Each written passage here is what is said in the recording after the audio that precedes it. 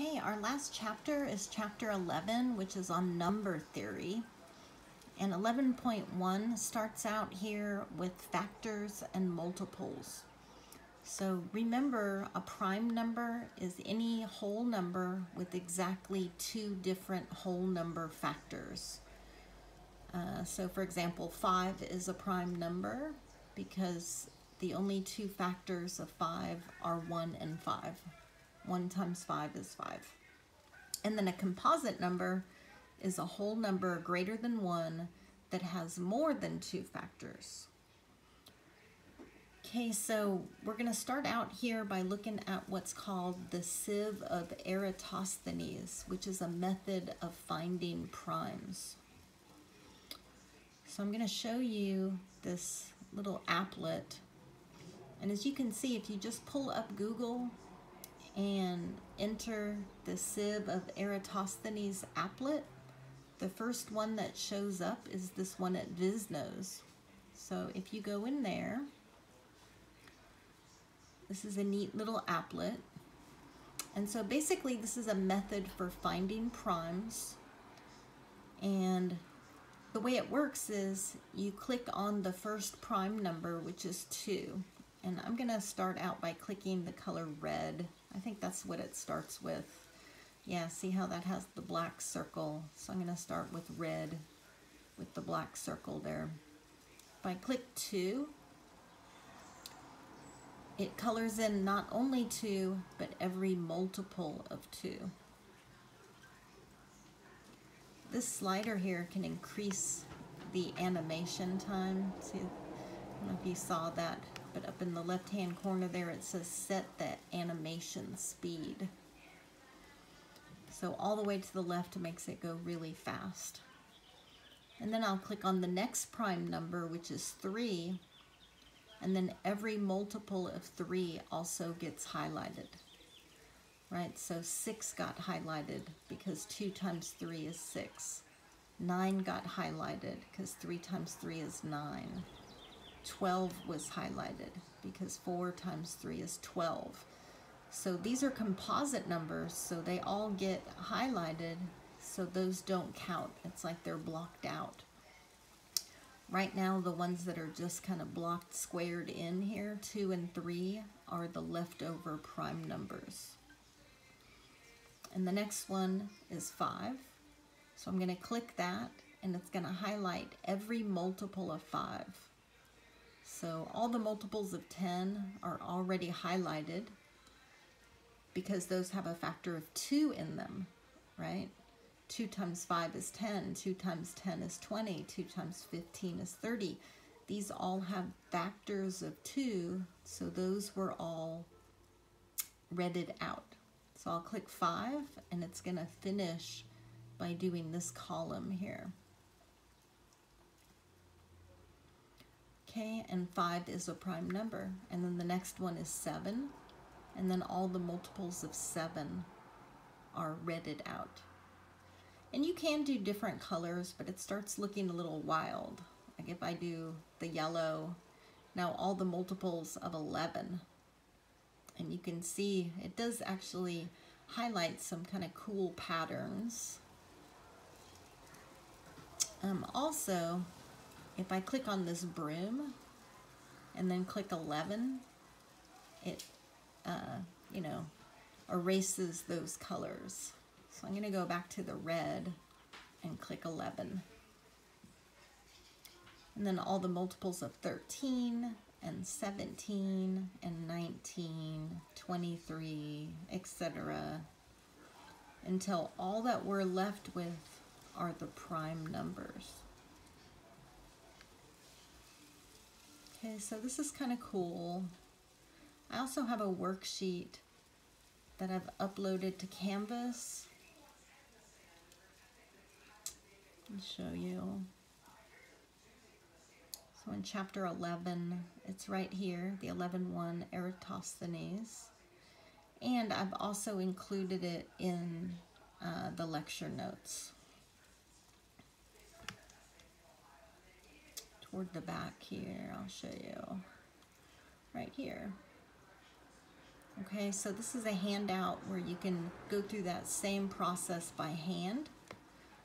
You know, you start by crossing 1 out. We couldn't do that on the applet because 1 would have wiped out everything.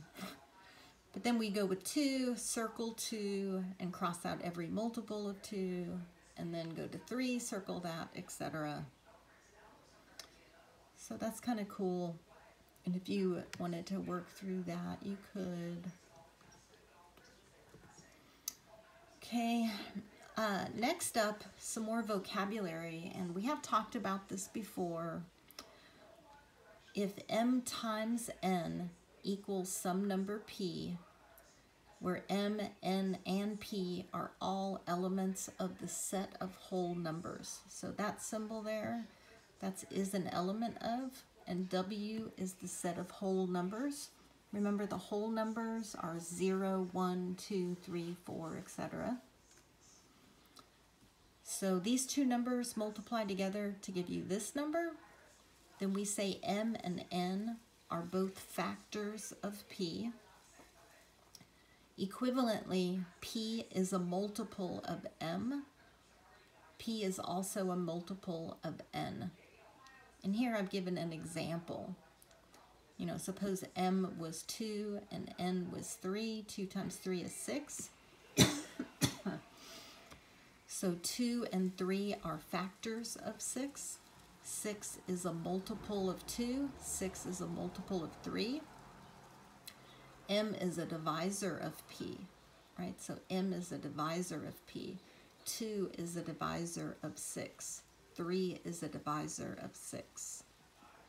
P is divisible by m. So 6 is divisible by 2.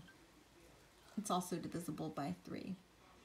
P is the product of m and n, right? 6 is the product of 2 and 3. Also, we would say m divides p. So 2 divides 6. So all of that language is really important. We have to be precise with our language as teachers especially. And then here's a definition.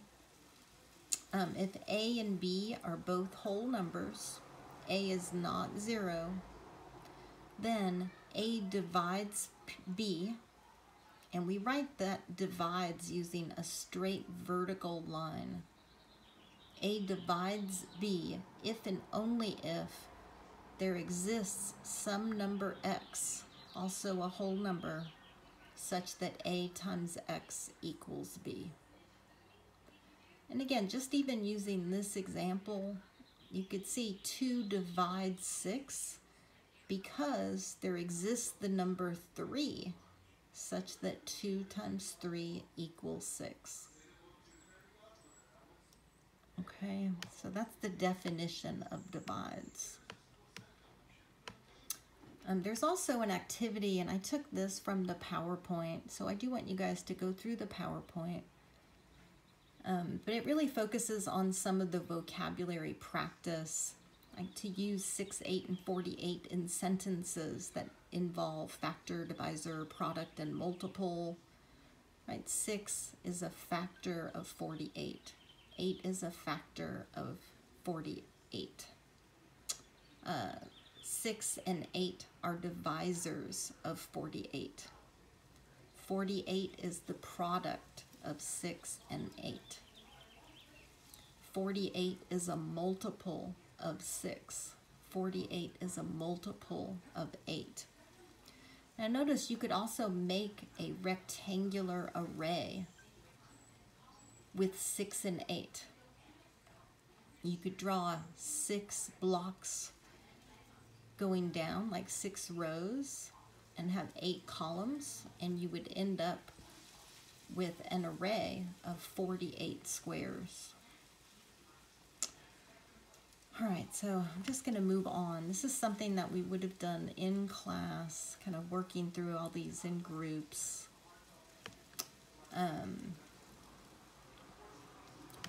And for number 2, we just kind of went through that above. If m is a factor of n, is n a multiple of m? m is a factor of n, then n is indeed a multiple of m. Okay, so I'll let you guys just kind of work through those. This is one of the standards for mathematical practice, that mathematically proficient students try to communicate precisely. They're careful to use vocabulary that is appropriate to the situation.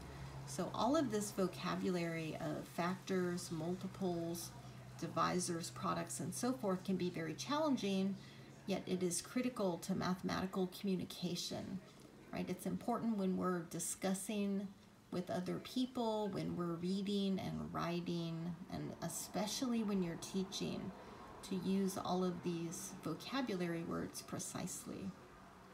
These words extend through the curriculum to algebra and beyond. Okay, also this is a copy of the textbook, and these would be some of the learning exercises that we would do in class. So I have them kind of circled here. And then I also have the solutions for section 11.1 here, so you can look at those. Okay.